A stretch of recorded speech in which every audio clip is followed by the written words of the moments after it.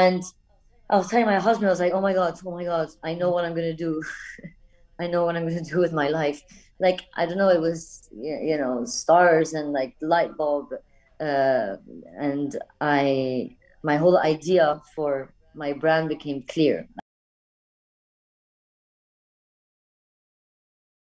Did you have the idea of wanting to go solo with your own brand first, or did you have the idea of the specific handbag first? Um, I had the idea I wanted to do, no, so I know you might ask me this question, but I took a trip to Iran in end of 2016. Took my husband, boyfriend at the time. It was maybe his second or third time there with me, and this time we took a whole. We went everywhere. I mean, not everywhere. Iran is very, very enormous, but we went to Esfahan, Kashan, Shiraz, and I was telling my husband, I was like, oh my God, I know what I'm gonna do. I know what I'm gonna do with my life.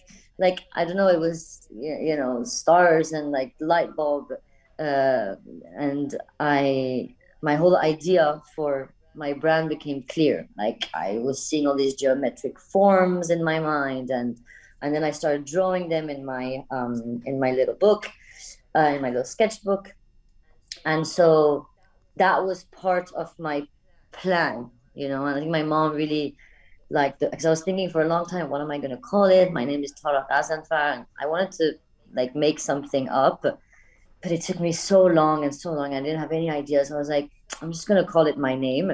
But my mom's last name is Youssef Zadeh.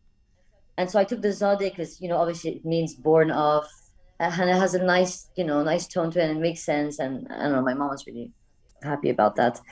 And so yeah, I don't know. Does that answer your question?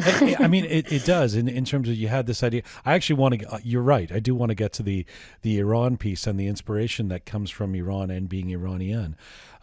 But just for a moment to stick with the Azad clutch and the handbag, because I know you've also said that you loved handbags your whole life. Like this is like it Yes. wasn't like this just came to you. I mean, you've trafficked in handbags. You've Yeah, carried around handbags. I was known. Yeah, I was known to always have these like cool pieces, not designers, like just like random bags that I would find because I traveled a lot, and so bags that I would find in like markets, bazaars, and from South America to Middle East, yeah, and Tunisia, Morocco, and I was just always known to have these like colorful, weird shaped handbags.